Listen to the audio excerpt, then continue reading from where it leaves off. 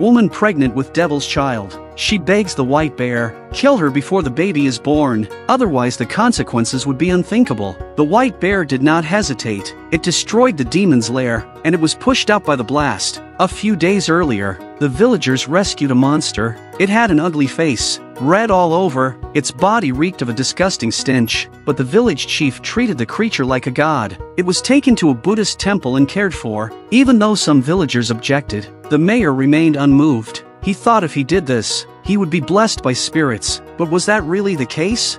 When the monster awoke, it went straight for the young woman. The old woman tried to escape, but it lifted her up and slammed her to the ground. And the old monk next to her, he was so scared that he went limp. He had to keep chanting the sutra, beg Buddha's blessing. The monster was only interested in the young woman. Finally, he took the young woman away. Ever since that day, the monster would come to the village every now and then, take young women away. Until now, there's only one girl left in the village. Then the village chief came to his senses. When the last girl was taken, maybe their village will be destroyed. That day 2 wounded warriors came to the village. The mayor begged them to help drive the monster away. He didn't expect them to kill the monster, just get rid of it. But the monster was too strong. They were powerless. Their conversation was overheard by the little girl. She knew what the monster was capable of. It was hard to fight it with human strength alone. She was sad and ran out, wandering helplessly through the thick forest. I do not know when a piece of bright red flowers appeared in front of her. The girl lies among the flowers, pounding the ground in despair.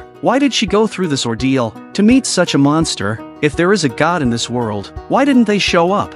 In her distress, a white bear appeared across the river. It is catching fish. The girl panicked and tried to escape, but by now her legs had lost their strength. She lies on the ground and plays dead, hoping to escape, but the bear didn't hurt the girl. It just looked at her quietly. Its eyes were full of kindness. It could be that this girl has no one to listen to her inner grievances. The girl told the bear everything that had happened in the village. The white bear seemed to understand the girl's words. It gently licked the girl's cheek, as if to say, "Don't worry." Then it turned and left. The little girl cried out not to go alone, as if he had not heard her. The white bear continued on his way. It sensed the forest for the monster's scent, looking for signs of the monster. Soon the scent brings the bear to a ruin. All the trees have been burned down. All around them are the remains of animals. And in the middle of the clearing, there's what looks like a spaceship. The white bear crawls through the hole in the middle. This is the monster's lair. Inside, there is a woman who has been captured by the monster. It turns out that the monster keeps taking young women, just to breed.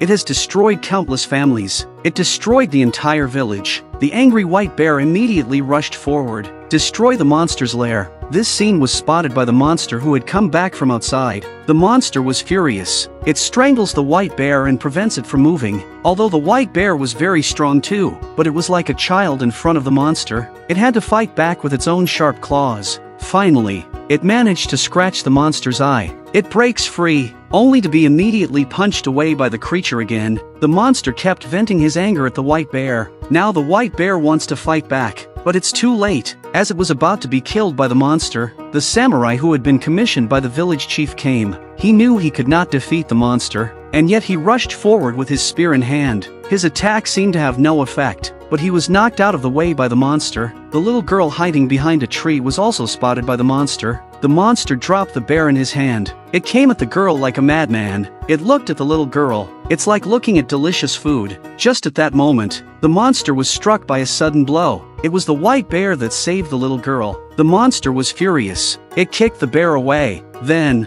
it struck the white bear with all his strength. They frantically fight each other, but the bear was no match for the monster. And that's when the soldiers come from nearby. Numerous bullets and arrows hit the monster at the same time, but they do not hurt the monster. Monster rages and slams officers and soldiers into a pile of mush. At that moment, the white bear suddenly rose up and lifted the monster, and with all the strength he could muster, strangled the monster alive. The white bear also collapsed. As to where the white bear and the monster came from, no one knows for sure. Some say that the white bear is an incarnation of the mountain god. The monster is a demon from hell. In fact, this little girl was the saddest of all. Although the white bear defeated the monster, her end remained unchanged, for she was the only woman left in the village. In that feudal and superstitious village. It's a terrible thing to think about. Thank you for watching. See you in the next video.